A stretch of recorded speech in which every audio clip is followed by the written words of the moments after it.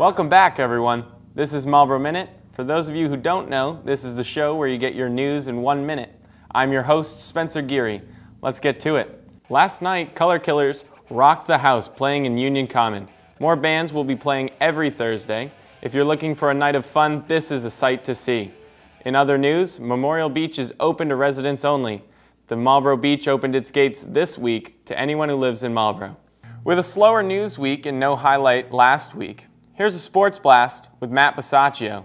Thanks, Spencer. We've been jam-packed with district playoff action from all of our teams across the city. At Marlborough High, the Panther softball team hosted Shrewsbury in the first round, and Jess Popovjack came through in the clutch with the game-winning hit.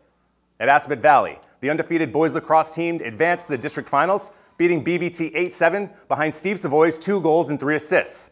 And top-seeded AMSA baseball walked it off not once, but twice. In the semis, Anush Singh drew the bases-loaded walk in the 10th, and then in the finals, it's Braden Deckers with the game-winning RBI single to give AMSA the district crown. State tournament starts next week, so check back in. For now, back to you, Spencer. And that's your news in a minute. To see more on game highlights or general news in Marlborough, like, share, and follow us on Facebook, Instagram, and Twitter.